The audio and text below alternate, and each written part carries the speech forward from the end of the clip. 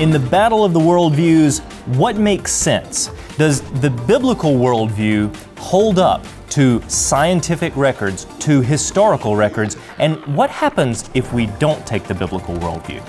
Find out on this episode of Wonders Without Number.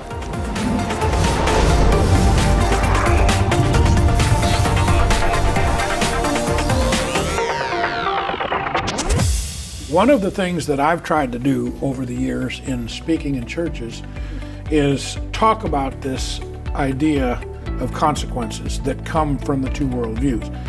They were always quick to talk about the science. Does the science prove this or prove that? Right.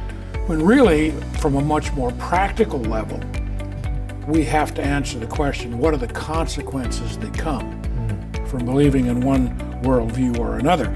You see, each person is free to choose whichever one of these two worldviews you want to believe. Nobody's standing with a gun to your head saying you have to believe in one of the, at least not in this country, right. Not yet. Right.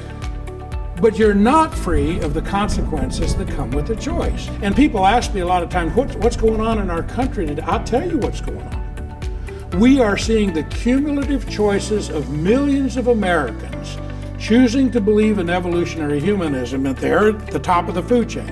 And now we're seeing the result of their choices being acted out every day in our lives. Let me give you an idea about this whole thing.